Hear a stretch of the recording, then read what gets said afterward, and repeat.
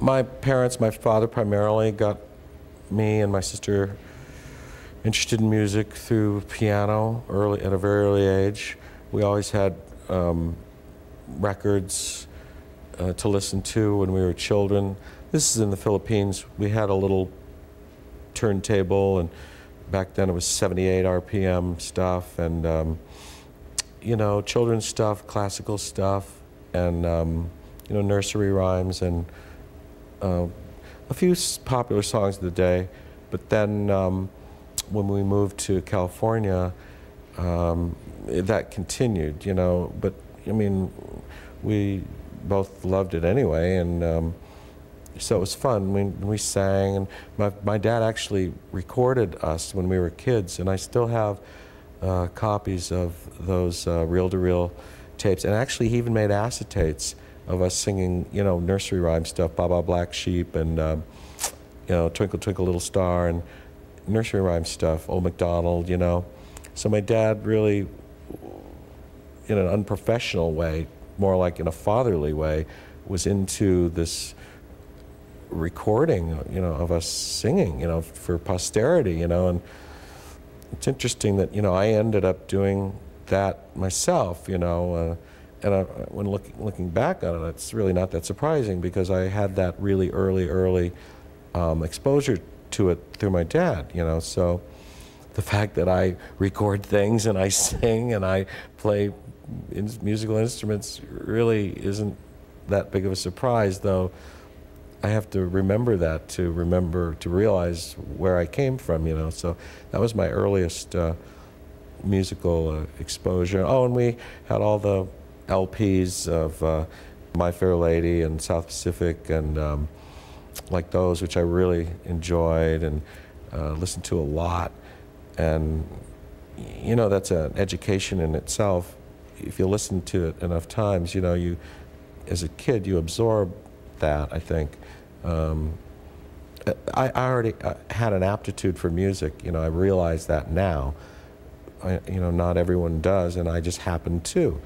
And so it gave me a head start, I would say, on other kids that might not have been listening to music at that level, you know, musicals and stuff like that, with real songs written by professional writers, you know, with real arrangements, and, you know. But I also enjoyed listening to the radio, and I bought 45s and at an early age, and I, you know, had a collection. I still have it, as a matter of fact. You know, those albums, or maybe you don't know, but they used to have like photo albums, but you'd put 45s in them, you know. And I still have mine, like 3 or 4 of them, just full of great 45s, you know. And and I played violin at the age of 7. I wanted to learn. I don't know why. All of a sudden I took an interest in violin, but I learned, and then we would go to Hawaii a couple of times over the years, you know, summer vacation, the family would go there, and I learned how to play ukulele from this woman who, she taught hula and ukulele at the Hawaiian Village, the Hilton Hawaiian Village, which was the basis for my understanding of the guitar. You know, ukulele 4 strings, guitar 6 strings. And so then,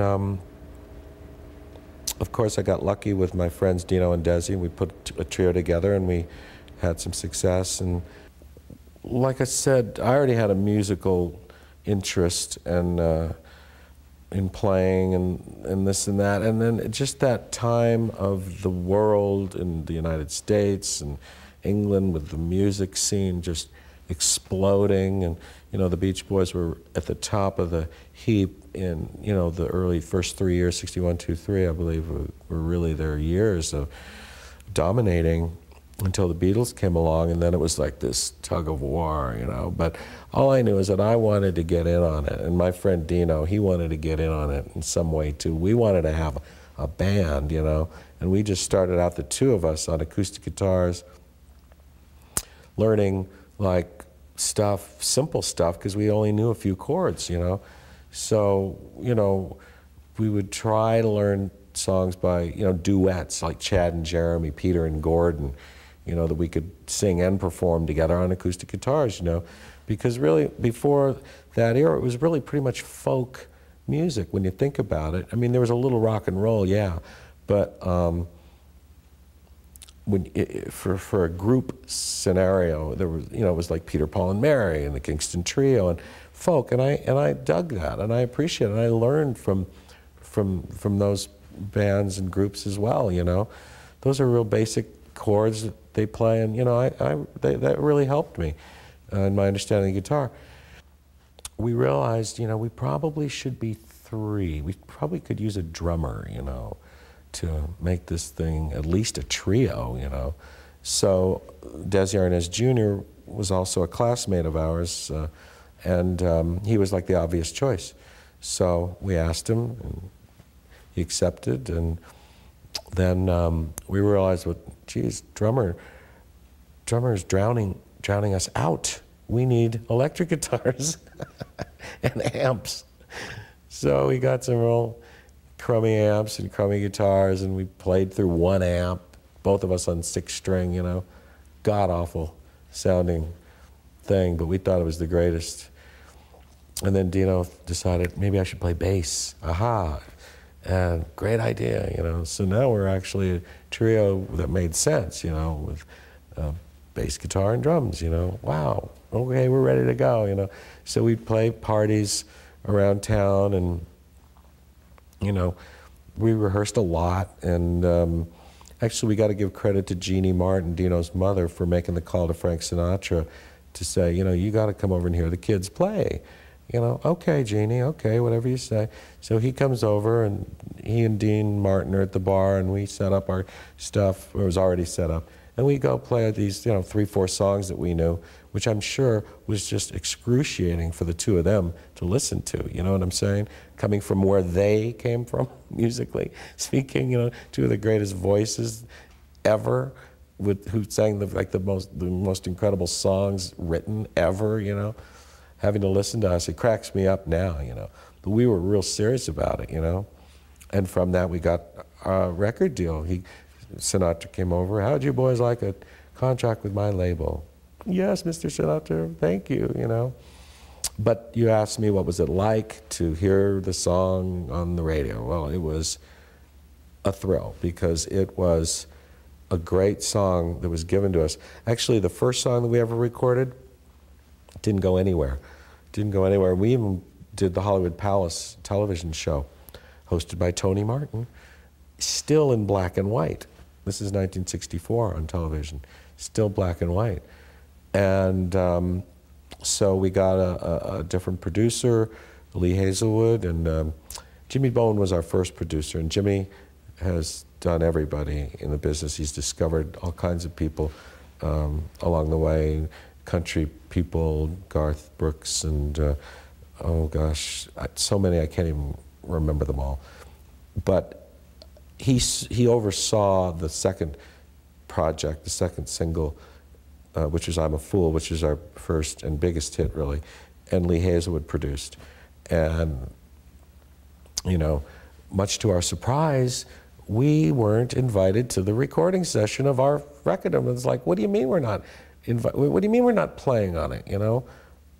And it's like, well, this is the way we do it. It's like, well, you know, aren't we good enough to play on our, I mean, we're a band. Oh, no, we got it covered, you know. Well, yeah, they got it covered, you know, with every top session guy in town, you know, playing on that date and on the rest of the album. We had 4 albums that followed, you know, but we didn't know about that use of studio musicians on records. We had no idea. How could we? We were 13, you know. We didn't know anything about much of anything, you know. So it was great. And we went on to do Ed Sullivan because our song was a hit, and we had a couple of hits, actually. 6 that charted on the Billboard Top 100, and it was a blast. It was a blast. And you know who latched onto us big time was the Beach Boys. They loved us. And we opened for them at the Hollywood Bowl, and they took us on the road, and it was great.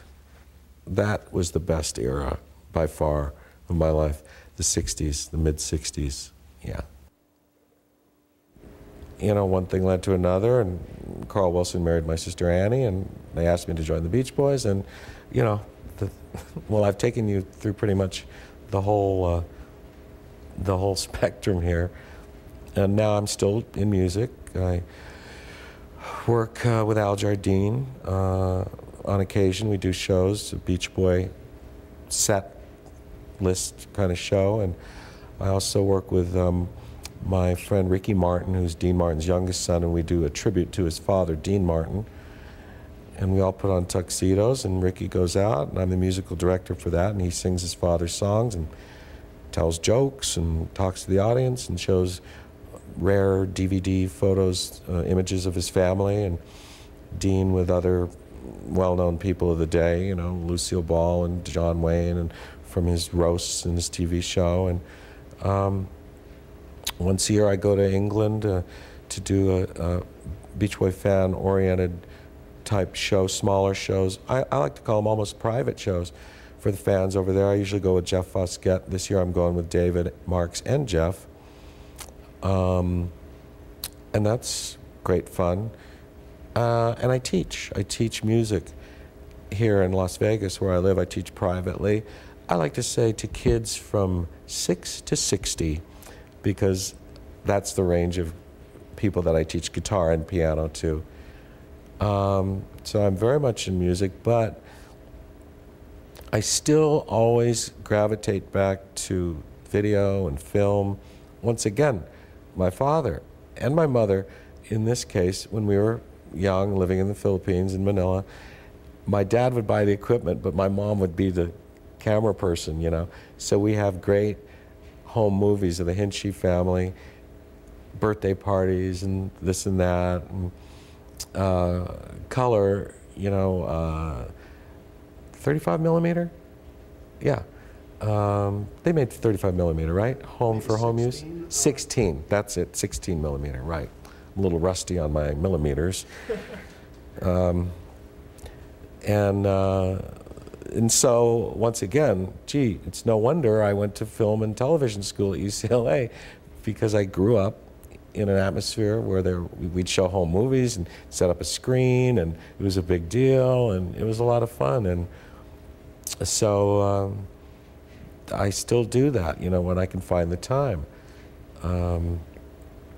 Most recently, I transferred all this great footage that I shot in 1974 of the Beach Boys on tour, which I incorporated one of my classes at UCLA called Portapack into going on the road and doing a documentary. That's how I sold it to my professor. You know, hey, if you'll let me go on the road and work, I can do my required project for you. Oh, okay. You know, so this is 30 years ago now. So I recently transferred it to Digibeta and VHS, and it's all preserved. The images are stable, as we say in the biz, and the audio is still good. And it is really something. There's probably about 2 hours of raw footage, of which maybe 30 or 40 minutes are usable. And what a thrill to see that after all these years. I didn't know what I had, whether it was any good. It's like, you know, you spend all this money on a great bottle of wine and you're not sure whether it's vinegar or not when you actually open it and taste it. But this was preserved. It's just candid, day-to-day, on-the-road stuff. 1974 was an important year in the Beach Boys' history, I think, because it was a turning point in their career. They had just released the live LP, which had gone gold, and the double Endless Summer LP, which certified platinum, and was a huge success. And this was right at the cusp of the Beach Boys exploding back onto the scene and going out on the road with Chicago for what we like to call the Beachago tours, where both groups played together.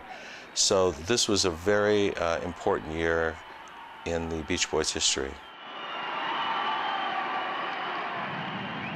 You know, it's been 30 years, and I've, you know, had it in the can, so to speak, all that time, and now it's ready to be seen. The very first thing that I decided to do was to cut this film on Dennis for Dennis and used the soundtrack of a song that I wrote of the same title, One in a Million, for Dennis and his family, but really for me, you know, to do it for myself and to share it with the immediate family, but also with Dennis's fans and his friends, and which I did at the most recent Dennis Wilson bash in Santa Monica at Chez Jay's. For my friend Dennis, you know, it's taken a long time. You know, he's been gone 20 years, but now is the time that it needs to be seen. It's been 20 years, you know, and 30 years since I shot the film. It's incredible, isn't it? You know, it's like I know why now I shot that stuff, kind of a thing. It wasn't really for a film school project, ultimately. You know, Carl and Dennis are gone now. I mean, I still have them on this film. I never thought that they'd be gone now. You know what I mean? So it's like really special and powerful that I did that without really knowing why. You know, the really important reason why, you know. So Malcolm Leo called me in '84, I think, because he heard that I'd done a project on the Beach Boys. This is a separate project that I did at UCLA called Project One. The assignment was to go out and shoot an 8mm film and then sync it up to a soundtrack that would run on 2 independent systems. It wasn't sound on film. It was film, sound, match them up, you know. And so, once again, I incorporated one of my classes into my work with the Beach Boys and my association with them. And so I've licensed footage to Malcolm, and then Alan Boyd and Stephanie Bennett at Delilah Productions called me 10 years after, actually it was 98, 99, right after Carl died, to, you know, license footage for me for their project, Endless Harmony. And Peter Jones Productions, Morgan Neville, contacted me shortly thereafter, like right on the heels of that, to license film of this, you know, whatever else I had for Brian Wilson's documentary bio on A&E. And that is really the extent of it. See, music has been my primary thing, but it's like, you know, I have to keep reminding myself, you know, you have all this other stuff and video and film and photos, and, you know, you gotta keep doing that too, you know, but it's a function of time really for me, you know. When can I have the time to devote to that? Because you know how intense it is once you get into that. I'm in the process of writing this one that I'm going to be calling I Got Around. Actually, Mike Love gave me that title. Isn't that a great title? And so he says, you ought to write a book about your experiences in the 60s, and I call it I Got Around, you know. And I went, you know, that is a great title. I don't think I could get a better title than that. So I've written 3 complete chapters, and one of these days I'm going to finish it off. I've realized that because of time, I got to break it up into volumes. So it's going to be volume 1, volume 2, volume 3, because I cannot devote just all my time to writing. I can't do it, you know. And I realized, because it's been years and years now, that, I mean, I started writing this in, well, 95, 96. That sort of was a turning point year for me, where I got interested and started diversifying from just being a musician. And so, you know, I just have to bring it on home, you know, one of these days, and just release these 3, 4 chapters that I have done, because it's like always in the back of my mind, and it bothers me because I don't like projects that are incomplete. I'm really into completion and bringing it to a conclusion, you know. It bothers me to have projects left undone, you know. So the story goes, my father used to always ask Brian when are you going to write a song for Dino, Desi, and Billy? Because we were, you know, we had songs on the radio at the same time as the Beach Boys. And, you know, Brian had come over for dinner with Marilyn, and, you know, my dad was always in there, you know, Brian, when are you going to write a song for them, you know? Okay, okay, Pop, because everybody called him Pop. So Brian called me up one day, and I went over to his home in Bel Air, and he was working on a song called Lady Love, and it was not yet completed, not finished totally, and so I contributed a word here and an idea there, and he was generous enough to give me a writer's credit on it. Oops, I just smashed the microphone. So that's the story of that, you know. And it's a nice song. It's got Brian written all over it, you know. Did you write with Carl at all? Never did. Never did. We tried. He invited me up to his home in Denver. He was actually living on Jim Guercio's property at Caribou Ranch at the time. This is early 80s. And so I had about 6 songs in my head that I brought up. And I played them all on guitar, even though some were written on keyboard. I don't think he had a piano or a keyboard in his place. So I played one after another, after another, after another, and I'm saying to myself, oh boy, I'm not ringing his bells on any of these, you know. And finally I played this one song, and he says, play that one again. It's called One More Night Alone. So, one more time, you know. In fact, that one I had written on keyboard, so I really had to struggle to translate it into the guitar chords. But then Jeff Skunk Baxter was up there because he was chosen as Carl's producer for the project. And he heard it, and he said, that's the one. And then Jim Guercio came in, and I played it for him, and he said, that's the one. So that was the one.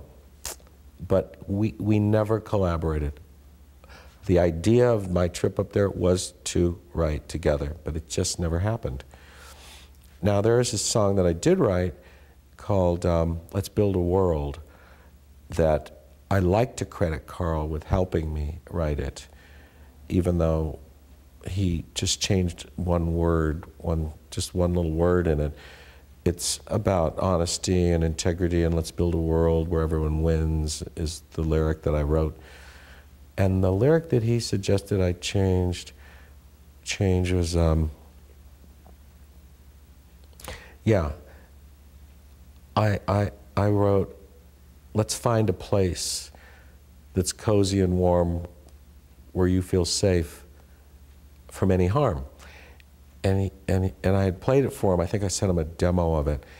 And I think I was on the phone with him, and he said, why don't you change that to, let's make a place.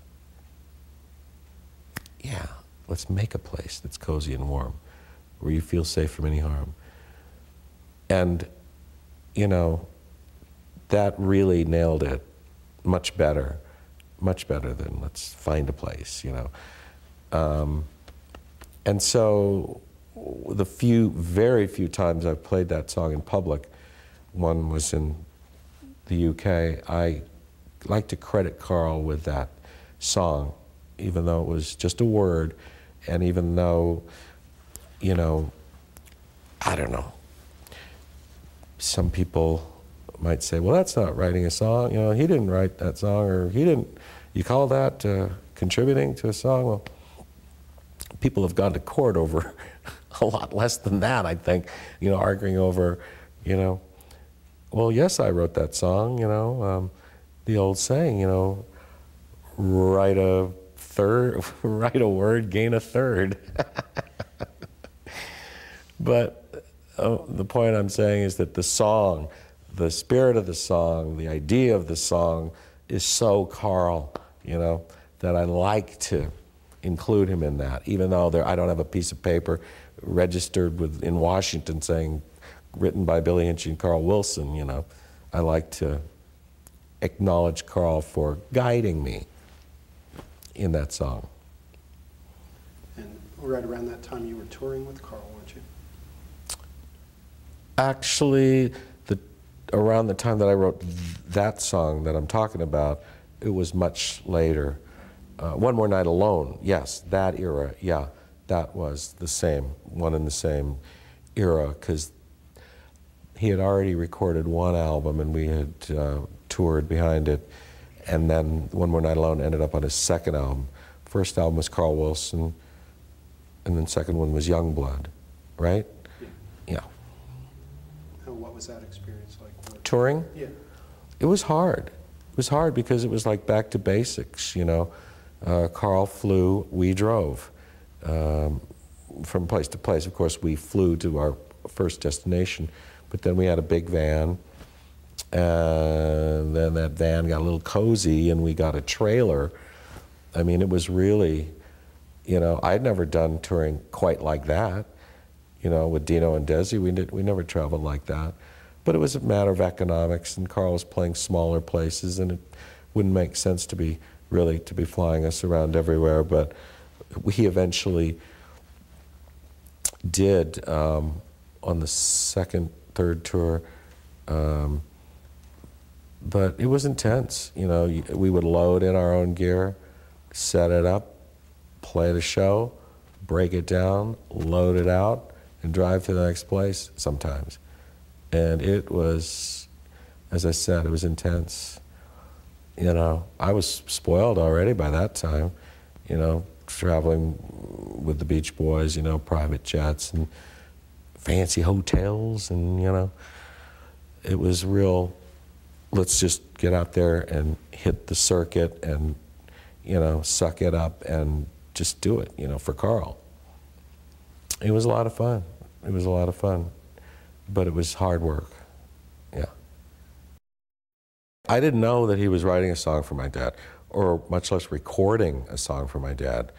They were very close, and Dennis would come over in the morning. I was still sleeping. I could hear them talking in the breakfast room next to my bedroom, and it was like, they just loved each other. They got a kick out of each other. They had a great time together. Dennis would take my dad,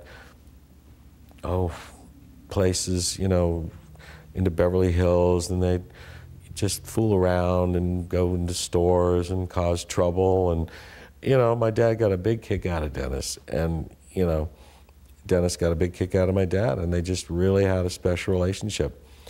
And boy, when I first heard that song, I couldn't believe it. You know, it sounded real island to me, like Hawaiian island, but some other kind of island that Dennis had somehow managed to create, you know, with the sounds that he used. And it really shook me up to hear that, you know. It really got to me. It still gets to me when I hear it, you know. And because I didn't hear it till after my dad had died. You know, my dad died in Dennis's arms. I don't know if you know that. Dennis told me he was driving around Westwood, which is where my father was at UCLA Hospital. He says, I was driving around Westwood in my Porsche, and, you know, all of a sudden my tooth fell out. And I thought, pop, you know. You know, Dennis is always so dramatic about, you know, especially talking about that. And so he says, I go over to the room, you know, and I was with him, and I had him in my arms, and he died, and, you know, because he called the house, because Dennis was the only person with my dad. It was late at night, and, you know, everyone had left, and, you know, my father was not conscious, really. He was sort of sleeping, so to speak, and so I can't think of a better person to be with Pop at that time than Dennis. So really, that's another reason why I wrote the song for Dennis that I did. So I am happy that I can, you know, continue Dennis's memory and, you know, keep it alive this way, you know, through the songs and through the films. And I had a friend who was very good to me. Now he's gone out on the rolling sea. Well, he took me places that I'd never been. I guess you could say he was my very best friend. And I remember when I was still in high school, well, he took me